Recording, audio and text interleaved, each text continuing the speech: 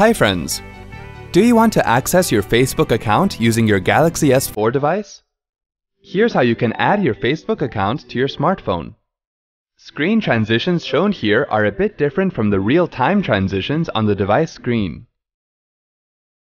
On the home screen, tap on the Apps menu to view all the apps. Tap on the Settings icon.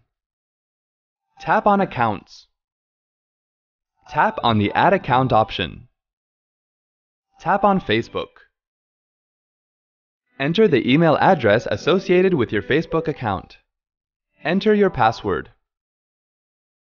Tap on Login to access your Facebook account. Press the back key to view all your apps. Tap on the Facebook icon to launch it. Hope this was easy to follow. Thanks for watching.